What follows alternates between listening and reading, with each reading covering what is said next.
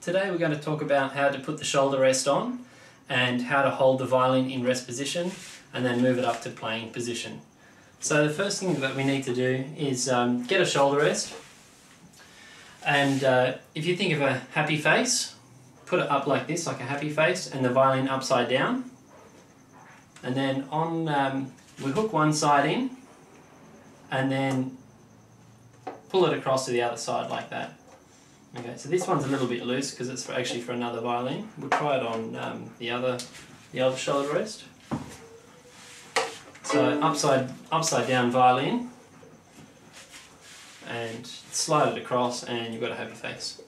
Okay, so the next thing is the rest position. So the violin goes in your left hand, and it's best to hold the violin on the shoulder of the violin. That's right, and then you place it underneath your right arm. That's right, so that's rest position. And then when we're going to playing position, I'll take the violin for here.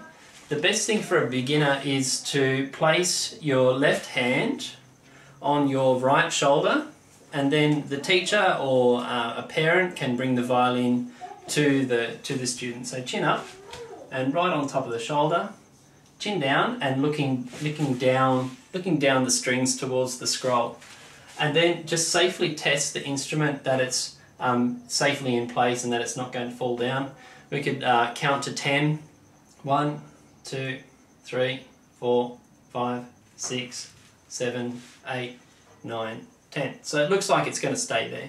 Okay, you can take your arm down and just put your hand on the shoulder of the violin. So that's how to put a shoulder rest on, and then how to hold the violin in rest position, and then bring it out to playing position. So we'll just show you once more. So rest position goes under the right arm, and then bring it out in front of you to playing position. So bring it out in front of you, turn it upside down, and then chin up and on the shoulder. That's right, and you can test it by putting your left hand on the other shoulder, and that's how you hold the violin.